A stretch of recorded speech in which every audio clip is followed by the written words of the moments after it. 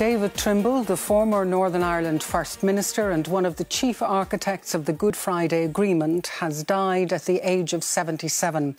His family said he passed away peacefully following a short illness.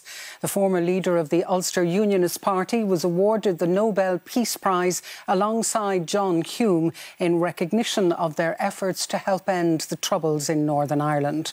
Tonight on Taoiseach Micheál Martin paid tribute to Mr Trimble, who he said had played a crucial and courageous role in bringing peace to Northern Ireland.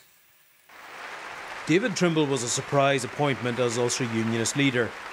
A hardliner in the 70s, the bitter Drumcree parading dispute early in his leadership, in which he played a prominent role, set nationalists against him. In private, though, he was a pragmatist. He was a very shy man, but I think if he trusted you, then you could get a good relationship. But certainly in terms of bravery, when it came to the bit, David Trimble had it. IRA ceasefires created the space for talks. As the leader of unionism, David Trimble negotiated. In his last TV interview, he described how the Good Friday Agreement was concluded with former Taoiseach Bertie Ahern. We had a meeting with him, and it went right on into the small hours of the next day. And by the time we reached the small hours of the next day, we'd solved the problems. The agreement was a high point. Trimble did the deal and so did hard to unionists, even with its prisoner releases and RUC reform. Yes, 71.12%. A Nobel Peace Prize for him and SDLP leader John Hume was the recognition. But the subsequent years were difficult.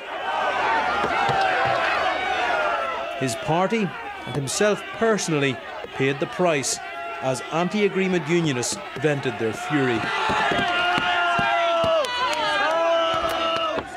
Before his death, he was honoured by the university where he'd taught law.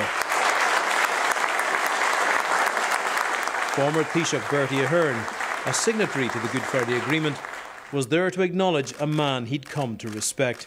Would argue black was white at times, but at the same time we worked together. He never blinked, and you know, there were those who were against him, but I admired him.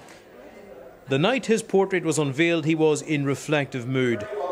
Asked whether the Belfast Agreement, as he preferred to call it, was his finest hour, he gave a typical Trimble response. Well, I can't think of anything else better than that. David Trimble, lawyer, politician, pragmatist and peacemaker.